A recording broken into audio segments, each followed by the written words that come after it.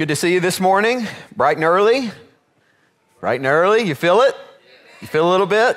Yeah, me too. I was in Honduras this week and got back last night. I was supposed to get back at about 8 o'clock, and my pilot got sick, and they had to replace our pilot. Anyway, I sat in Houston for about 5 hours last night, unexpectedly, and so got in about midnight. And then when I got at the house, I was like, wait a minute, it's not midnight. It's like 1 a.m., isn't it? And I was like, oh no, oh no, oh no, oh no. But it is good to be with you. We saw God move very powerfully in Honduras this week. Our team is still on the ground and had some powerful meetings, equipping of pastors, had a wonderful Friday night service where the Lord just came into the room in a way that is unmistakably God. Do you know what I mean when I say that? Unmistakably God. Just things begin to happen that don't make sense. People getting healed, their bodies being healed, people being radically delivered. Just the number one thing I see when, or the number one manifestation that I just know it's God is when lots of people begin to cry. It's hard to work that up, if you know what I mean. And the fear of the Lord came in the room, and people began to weep, people began to fall. People ask me, why do people fall down? Have you ever wondered that? Why do people fall down? It's simple, because they can't stand up. It's not like you need this biblical, it's not like you need this verse. Because every time someone was in the presence of an angel or presence of the Lord, they hit the deck. And so sometimes when God comes into the room in a special way, people fall, people cry, and also miracles break out. And I think that it was commonplace in Scripture, and I think it should be commonplace in church. I think it should be common. I think it should be a common thing. It shouldn't be uncommon. It should be common.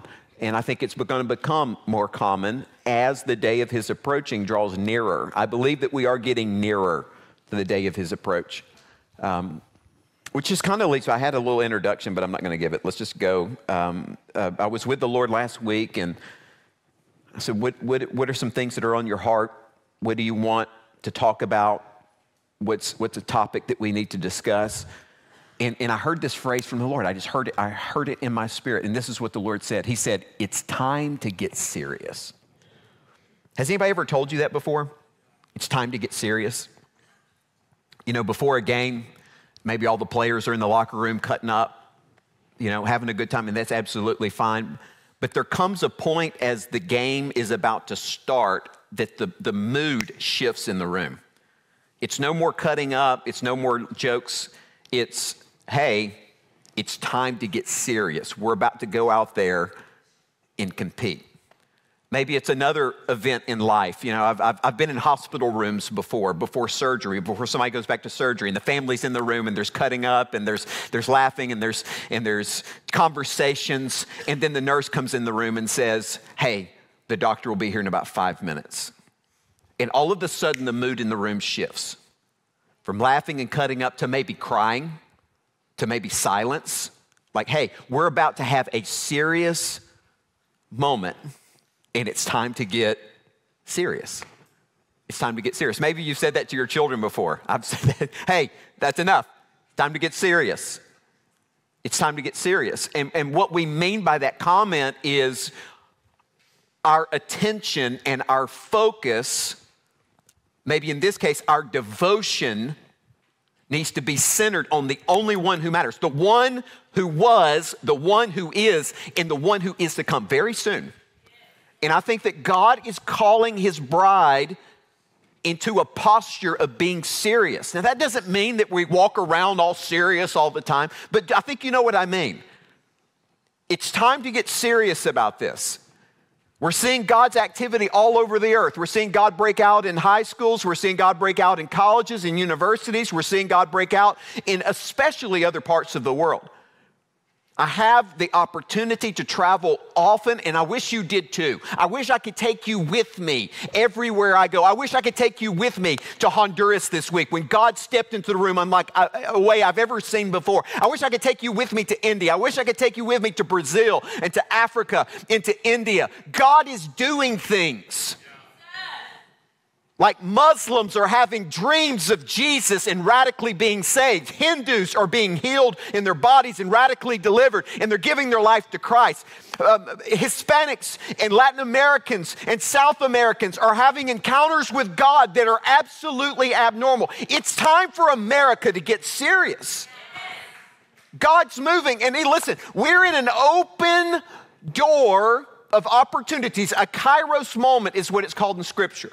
It's an opening and shutting window of opportunity. I believe that God is offering the church right now to partner with him in what he's doing. We can participate and see the things that the other parts of the world are seeing, or we can just sit on our hands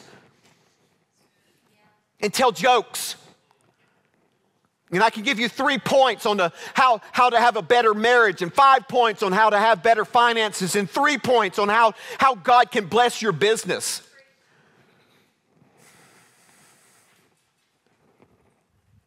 Or we can get a little serious. And maybe, just maybe, we'll see some of the things that God is doing in other parts of the world.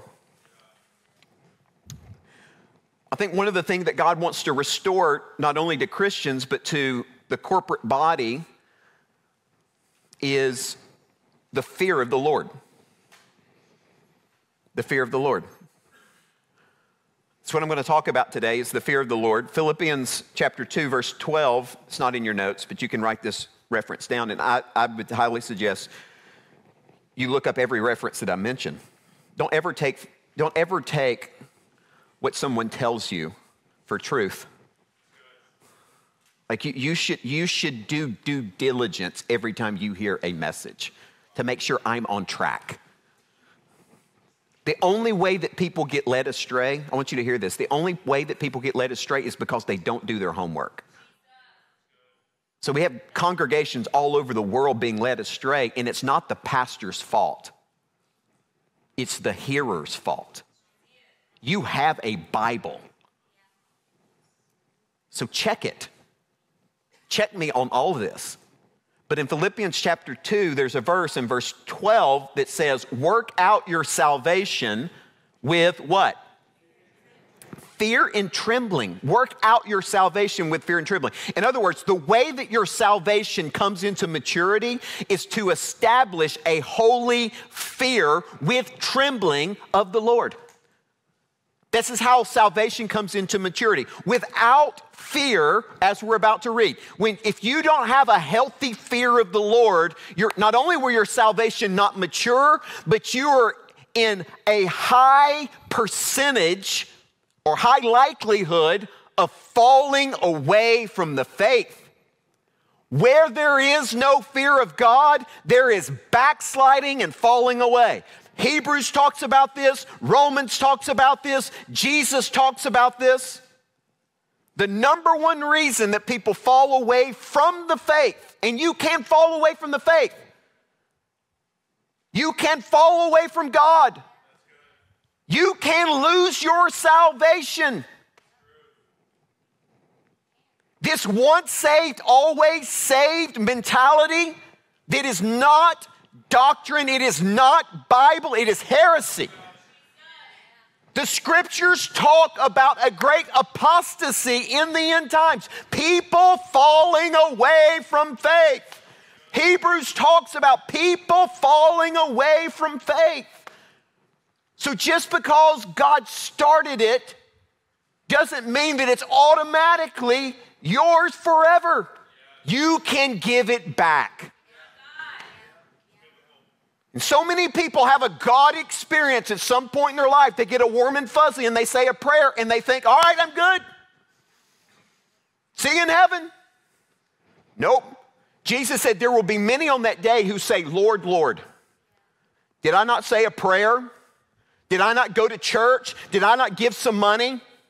And he'll say, depart from me, I never knew you. And you know who's going to be in that category? A bunch of church folk. A bunch of pastors. A bunch of Bible study teachers who mistook knowledge of God for knowing God.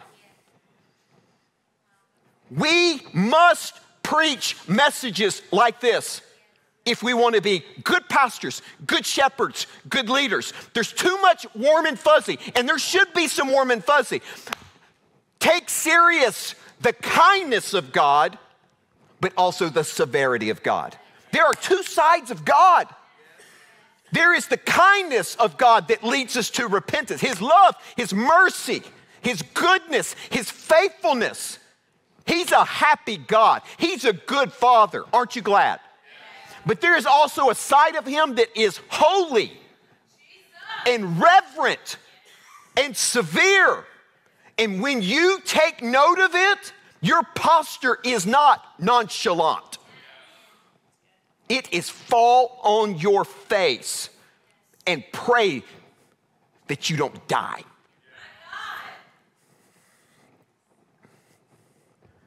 Fear has an important role to play in your faith.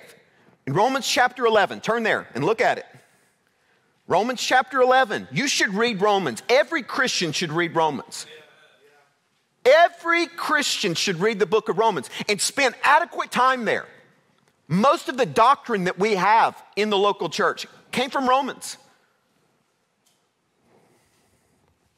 Paul's unpacking things here that God has revealed to him in the secret place, that Jesus has revealed to him, the mysteries of the kingdom, the mysteries of God. So Paul's writing to this church in Rome that he has not yet visited, and what he's doing here is he's writing ahead of them to give them a solid doctrinal foundation before he comes and preaches. Wonderful theology in Romans.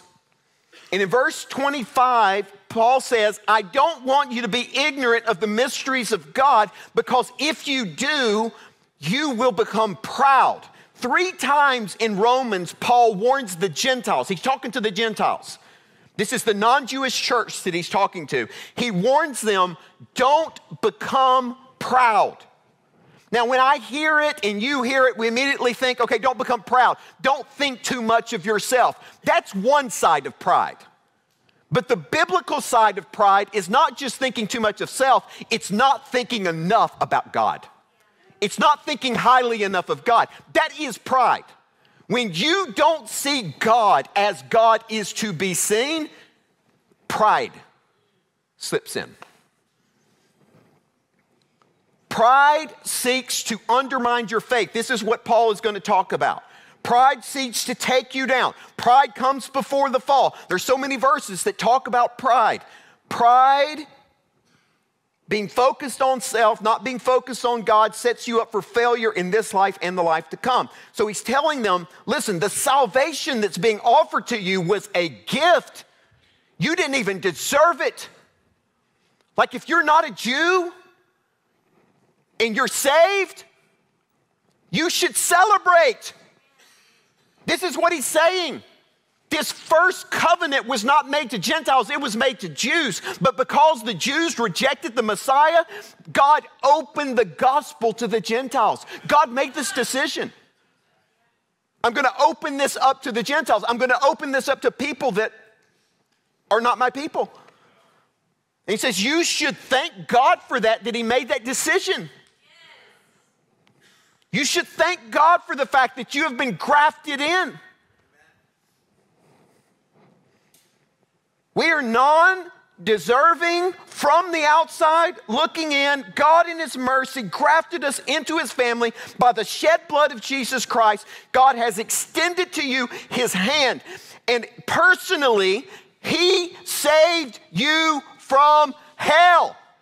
He saved you from death. He saved you from a wretched, horrible, ridiculous life filled with fear, filled with torment of the devil. He reached down and snatched you out of a pit. And you should be thankful every single day. If you're not thankful, if you don't worship Him, if you don't praise Him for what He's done, you will become proud. And you'll think subconsciously, you won't voice it because you never would, but you'll think that somehow you deserved it. Well, I've done this and I've done that. I preach and I travel all around the world and I do this. No. Even our righteous acts are like filthy rags. None of us deserve it. So he says, be thankful. And now listen, look at what he's about to say. Live your life. Live your life.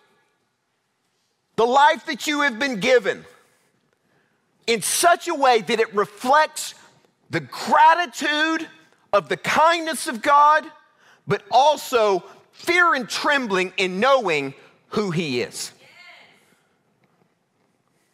Gratitude and fear. Because if you don't, there is a spirit that is alive and active. Don't think that you're immune. Don't think that you're off limits. I don't care how you live. There's a spirit that wants to steal, kill, and destroy. Wants to take it from you.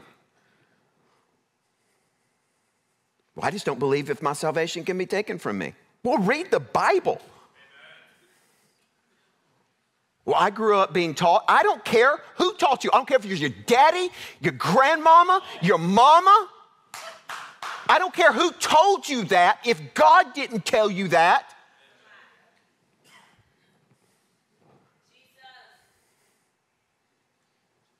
Mark 13:13, write this one down. Mark 13:13. Jesus said, only those who endure to the end will be saved. What in the world is that supposed to mean? Exactly what it says. Your faithfulness to the end. So does that mean the last 10 years I could get tripped up and something could get stolen from me? Yes, you could live 70 years of faithfulness, but if in your last 10 years, if you give it back, you're toast.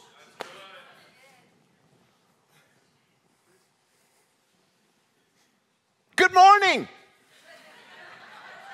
I love you enough to tell you this.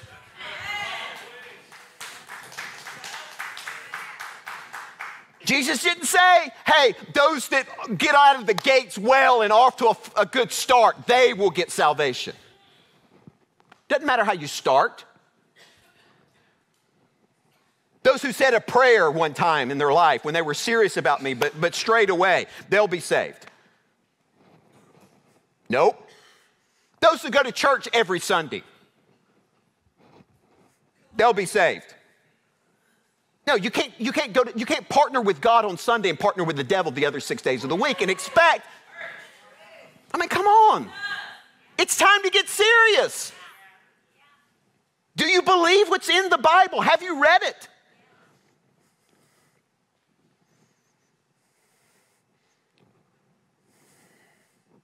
Matthew 24, write that down. Read the whole chapter. Hebrews 5 and 6, write that down. Read those chapters.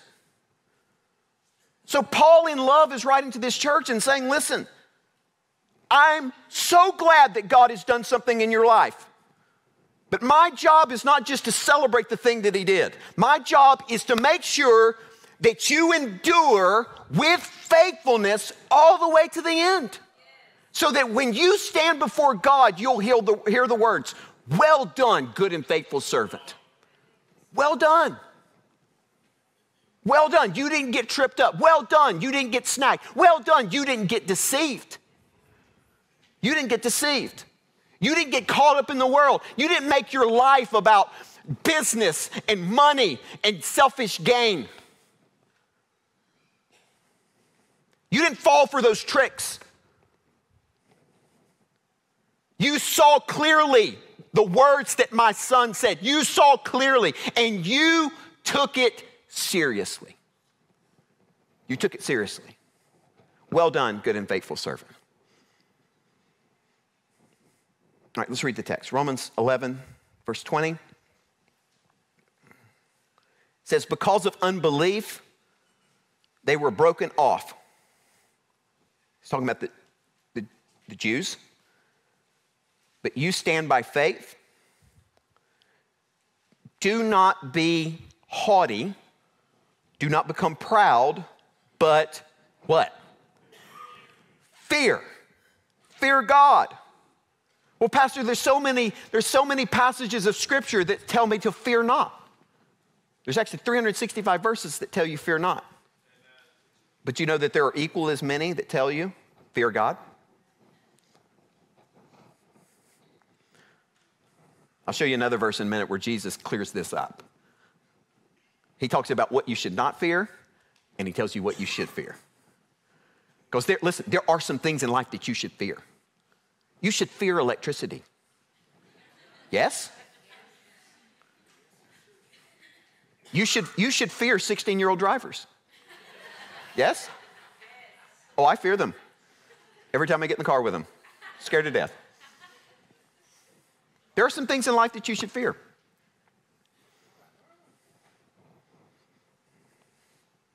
If you don't have healthy fear, you'll become arrogant. People get hurt. People get electrocuted. Mistakes happen when they lose respect. Fear God. For if God did not spare the natural branches, his own people, well, he's not going to spare you either. Therefore, consider the kindness or the goodness and the severity of God on those who fell. Look at that. On those who fell away, and those who did not persist, severity. But toward you, goodness, if. Everybody say if. Everybody say if. If you continue in his goodness. You've got to continue. Otherwise, you will also be cut off.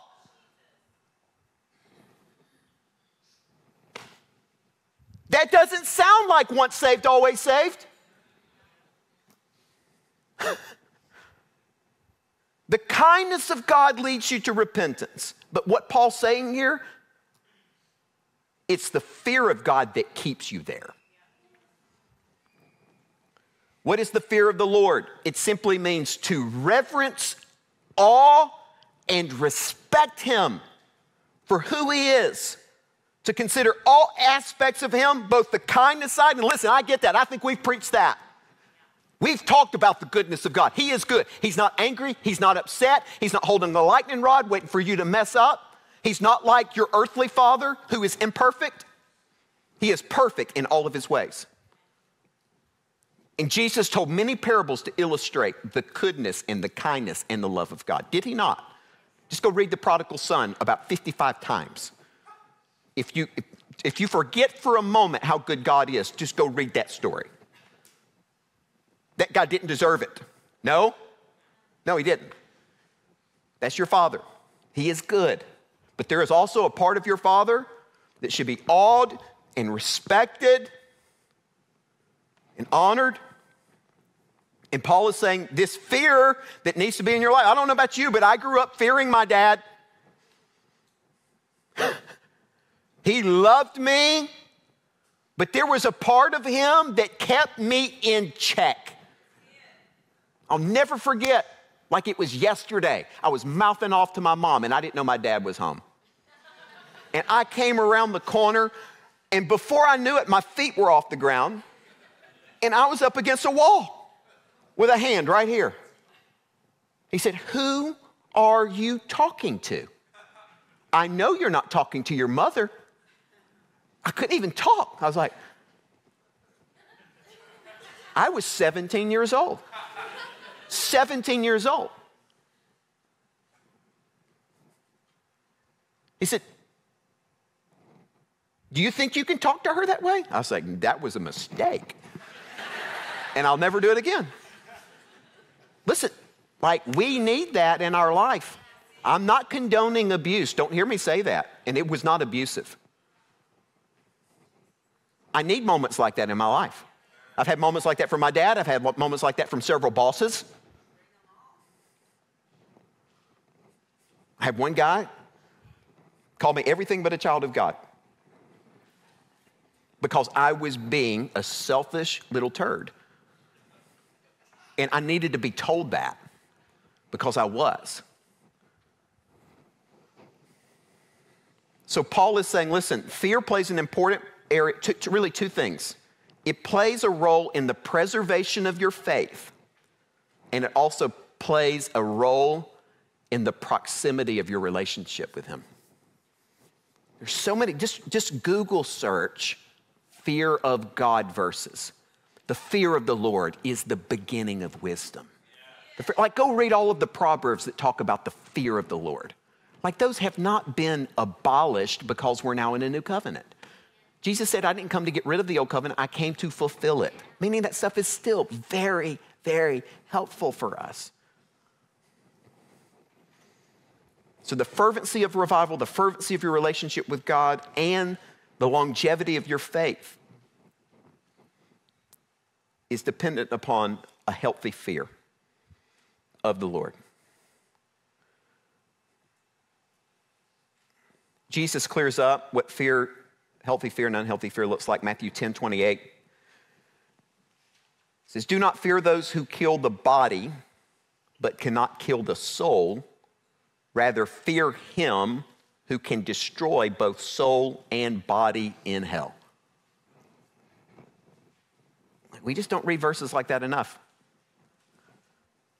And I know it's not popular. And listen, if you're new to the faith and you're trying to figure all of this out, I understand that this might not be the best first message. I don't know, but maybe it is. Maybe it is. Because I think I think sometimes in the church we kind of lure people in with shenanigans and tricks. And then about 6 months in, they hear a message like this and they're like,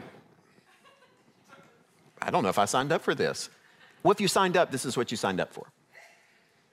I mean, I'm dead serious. If you want your life to be saved, like if you want, I mean, we have to understand what this really is. This is not just sprinkling Jesus on our life.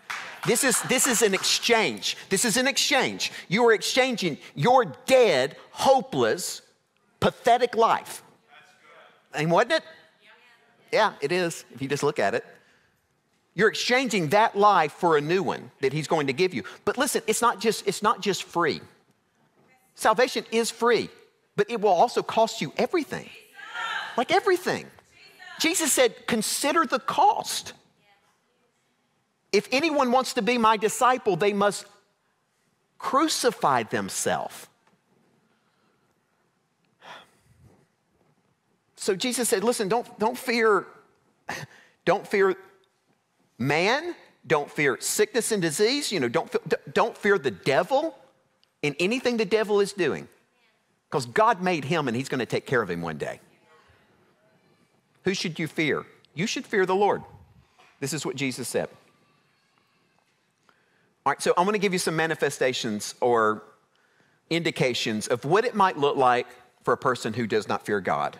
And then I'll give you a really simple answer as how can I be a person that respects, honors, reverences, fears the Lord, okay? So here's some indications that you might not be where you need to be in this camp. Number one, you lack honor and reverence toward God. You lack honor and reverence toward God. Psalm chapter 89, verse 7. God is greatly to be feared in the assembly of the saints and to be held in reverence by all those around him. You will never find God in an atmosphere where he is not honored and respected. About 2 years ago, I went to another nation to teach and preach in an event. I was really hyped up about it because I'd heard that the worship and the move of the Spirit was very powerful in that region, in that area. I had high expectation. I expected passionate worship. I expected tangible presence of God. But when I arrived, I was surprised. Worship started, but the room felt cold and dead. Lifeless. I was like, well, buzzkill. What in the world? And I said, God, where are you? And God said, turn around. And I turned around and I looked, and this is what I saw. These people are worshiping their hearts out. But these people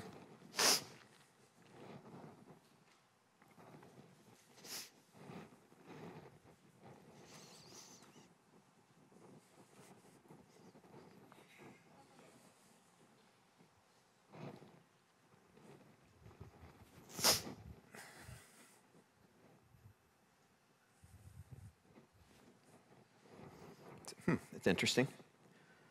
Talking to one another, hands in pockets, arms crossed.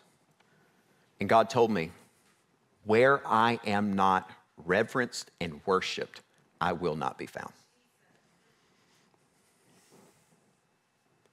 On the flip side of that, I recently went to a place where as soon as I walked in the room, the presence of the Lord hit me. I was asked to take off my shoes to come into the worship center. And I said, oh, is this like a cultural thing? It's like, no, it's a God thing. It's like, well, off they come. And when I entered, there were people. Listen, the service hadn't even started yet. This was about 30 minutes before the service. There were people on the ground, crying, praying, wailing. There were people at the altar. Like, God didn't wait for the band to start playing before he showed up. He felt the draw from the hearts of the people in the room.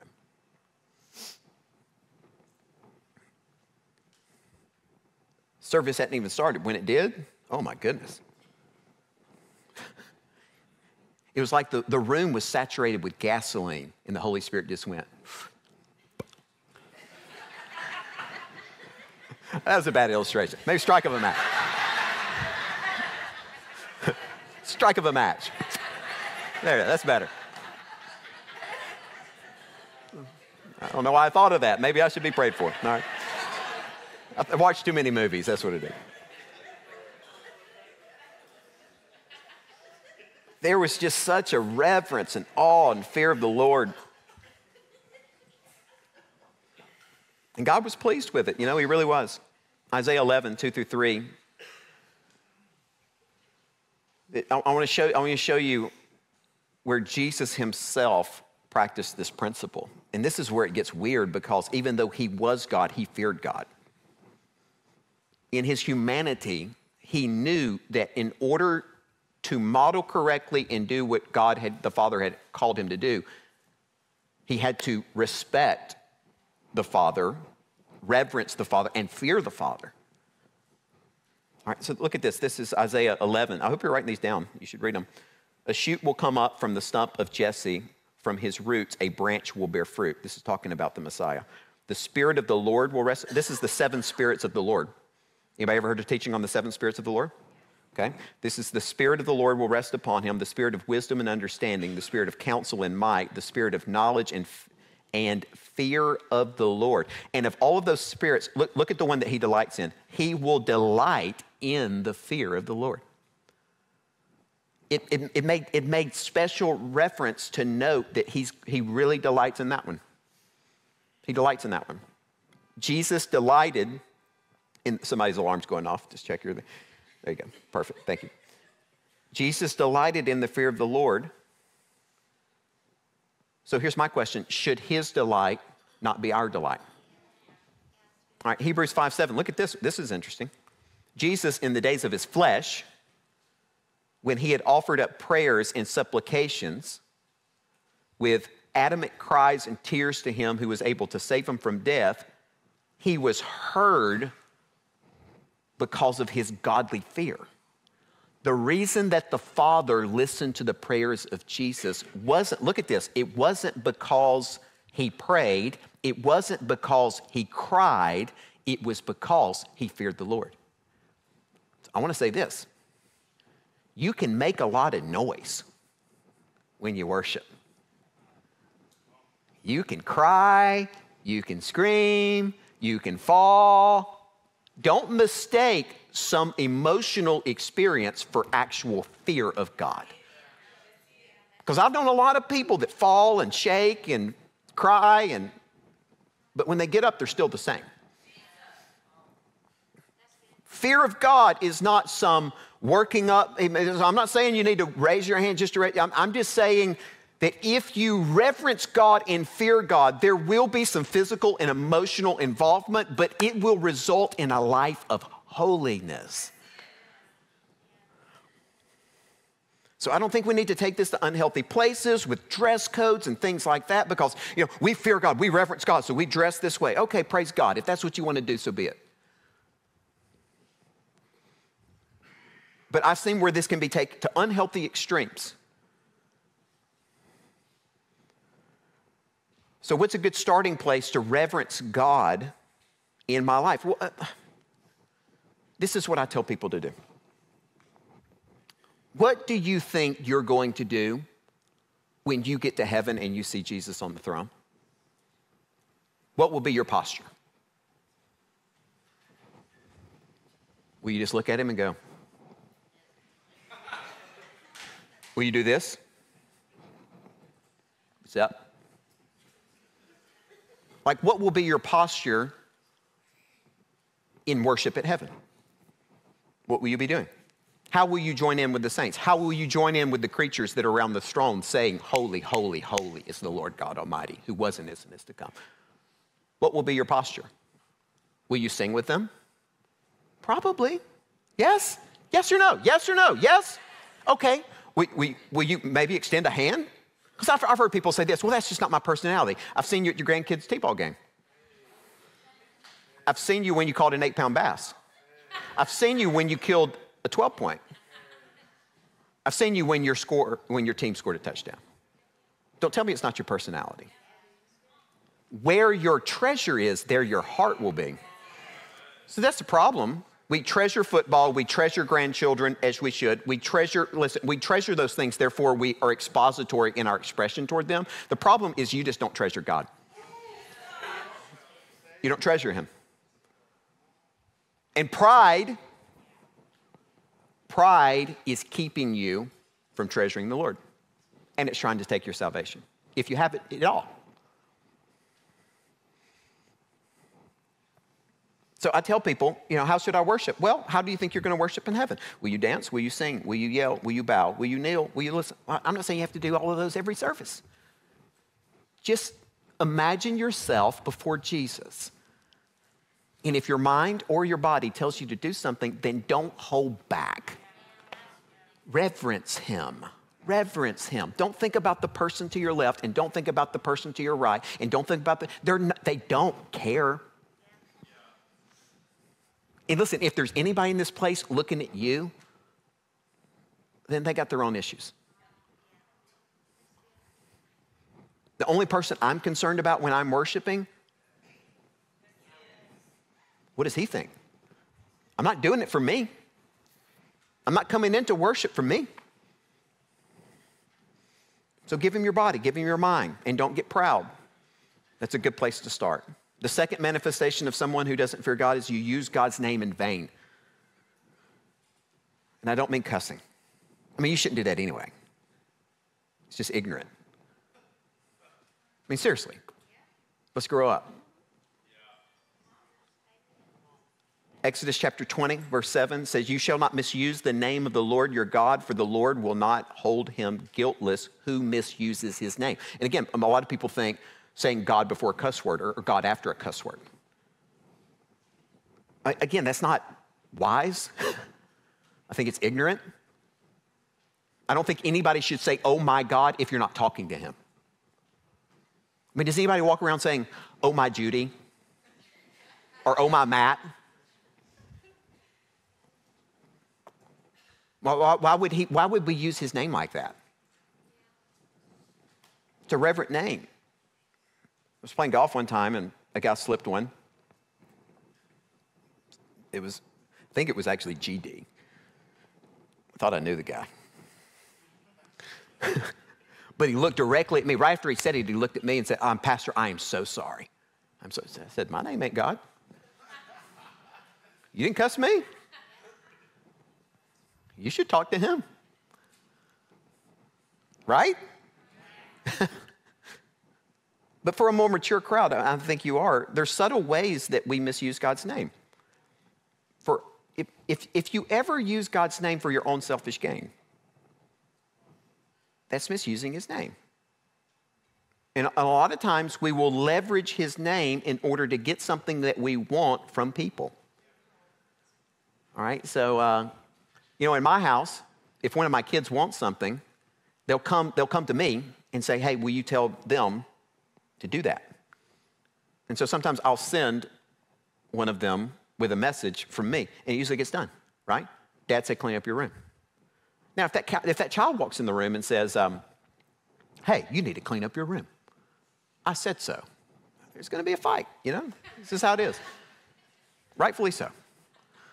But if they use my name, it usually results, well, listen, sometimes I've found that my kids will use my name without my permission. Dad said so. Did he? Does that ever happen in y'all's world? Or the boss said so? It even happens around here. Pastor Matt said so. Maybe, maybe not. You should probably email me if somebody told you that. But sometimes we do it with the Lord.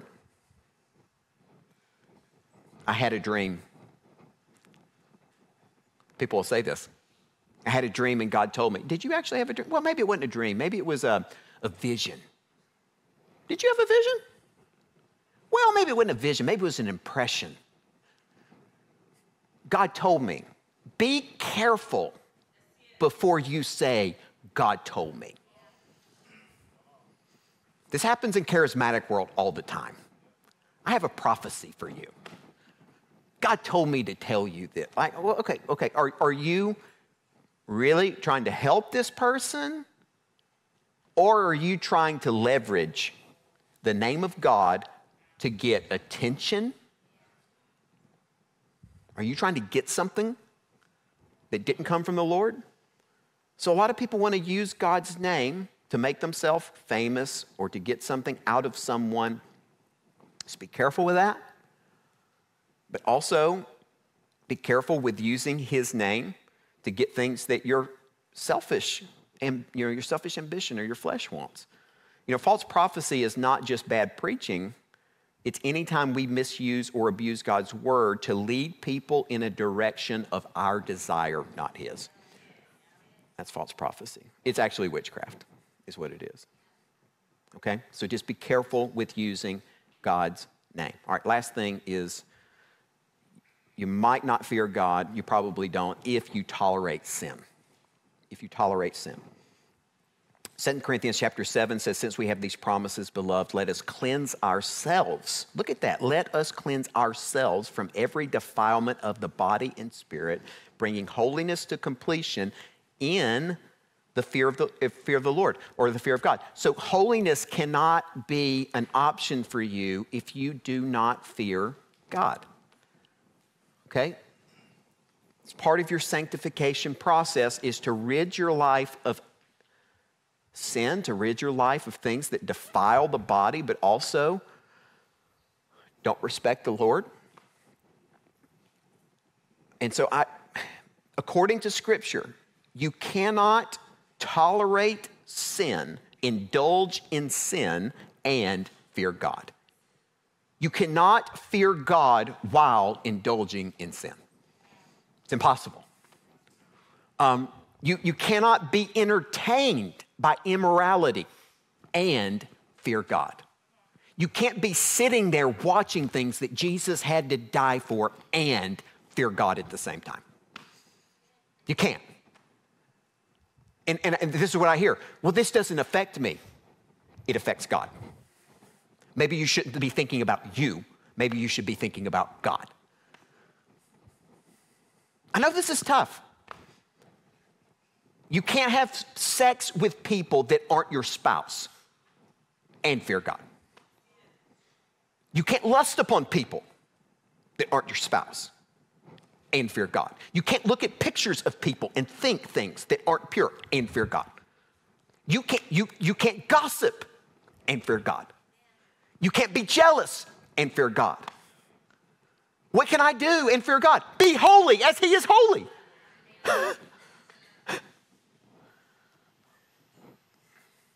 Well, I just think some of these things are okay. Well, you've been deceived. Well, I don't think I'm being deceived. No one who is being deceived knows that they're being deceived. It's kind of the definition of the word. Nobody's walking around thinking, I think I'm being deceived right now. I don't know about what, but I just feel deception. Go read all the scriptures about the end times. People will be walking in deception. People will be walking in sin. People will be lovers of self and money and lust and material things. People not taking God serious. Like this is all prophesied about. 2 Timothy 4:3 says in the last days, people will reject sound doctrine, what the Bible says, and instead to suit their own desires, they will gather around teachers who will say whatever their ears want to hear. Like this is where we are. We pretend like we're not going to be held accountable. We pretend like we're not going to stand before God. We pretend like it's okay to take his grace for granted. We pretend, but we're being deceived. Okay, enough. So what does it look like to fear God? I think it's really simple. Are you ready? Simple answer. You're going to be unimpressed with this answer. You really are. Some of you are leaning in, or what does it look like? I want to fear God. What does it look like? You're going to be unimpressed. Obey him. Obey him. Hate what he hates and love what he loves. Hate what he hates and love what he loves. I fear my wife. I hate what she hates and I love what she loves. It's one of the first things I learned in marriage. Hate what she hates. Oh, she doesn't like that. All right, I ain't gonna do that. Love what she loves. Hey, but all kidding aside, hate lies. Like God hates lies, he says it. So don't even get near a lie. Don't even bend the truth. So hate lies, hate sexual immorality, hate addiction and debauchery. Hate it, hate it. There's lots of things that God says that he hates, so learn to hate. Like, ooh, no. My Father hates those things. But I tell you what he loves. He loves the fruit of the Spirit: kindness, gentleness, self-control, peace, love. Love what he loves and hate what he hates. And if you'll just learn to get in that rhythm, good things are in your future. I promise you. The eyes of the Lord are looking for these people. They're hard to find. They're really hard to find. And he wants to bless you. He wants to pour his favor out upon you. But I think a good foundation of this life, kingdom life, is a healthy fear of the Lord. Amen? All right, stand up. So just a confession to you.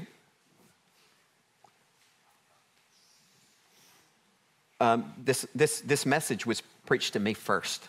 You know, most of the messages that I give you, I have to deal with it first. So I've done most of these things, you know. I've allowed pride to get in the way. I've allowed flesh to get in the way. And so I'm not up here by any means standing before you a person that has a perfect fear of the Lord.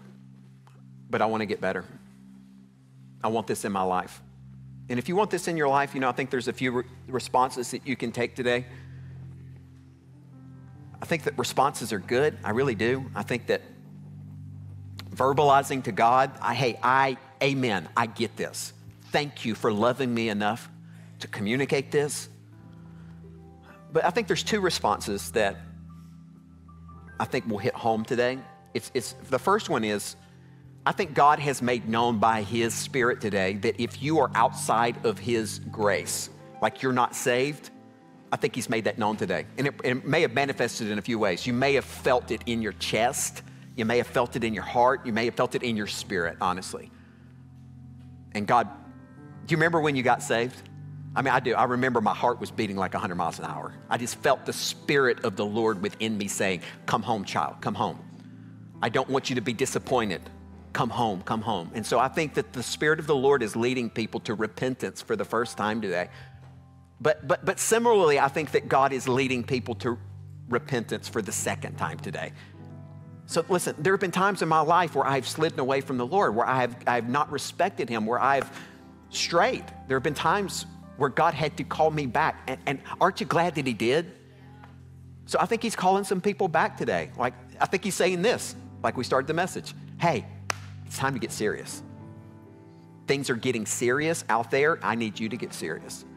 Because I want to bless you and I want to use you. And I want your children to grow up with this healthy fear of the Lord. It may not cost us our life, but it may cost us their lives. There's a lot at stake. So I think a response today is obviously giving your life to Jesus, maybe coming back to the Lord. And a lot of the times that happens, well, all the times in Scripture, it comes with the confession. Just coming and saying, hey, will you pray with me? I want to make this decision. And so our prayer team is going to be here today. And the way that we do salvation is we don't get you to raise your hand or check. Just come and pray with somebody. Say, hey, I want to know God. I want to pray with somebody to accept Jesus Christ. Come and pray with one of these individuals. There's going to be people coming for other reasons. Just come and pray. And we'd love to walk you in that process of knowing the Lord. You may just say, hey, I'm here to get serious. I want to pray with you. I'm ready to get serious. And by walking forward and making that declaration, powerful spiritual things happen within you. Maybe your body is not in line with what the Word of God says. You've got a diagnosis. There's healing every single week here. Come and receive that. If your soul's not right, I just don't feel like myself. There's fear, there's anxiety, there's depression, then you're being oppressed by an evil spirit, according to Scripture. Good news, Jesus died to set you free. So come receive freedom this morning. If you want just more of the Lord for this season that we're in, come receive prayer. So prayer team, come forward. Ushers, come forward. We'll close out our service by singing a quick chorus of a song that's very relevant for today's topic. And as we begin to sing, come and receive what God has for you this morning. I want you to bow your heads. Father, we just thank you so much in the name of Jesus for your grace and your mercy. We thank you for reminders. We thank you for wake-up calls. We thank you, God, for just helping us get serious. Thank you, Lord. Thank you, Lord. Thank you, Lord. We pray that you move in this time of ministry in the mighty name of Jesus. We pray that you redeem, restore, save, deliver all of this so that Jesus can be the recipient of the rewards of his suffering. To him be the glory, to him be the praise. Take the gifts that are about to be given, use them for the advancement of your kingdom. Use them to lead as many people as possible into a personal and growing relationship with Jesus Christ. It's in his name that we pray. And everybody said a good amen. Let's sing.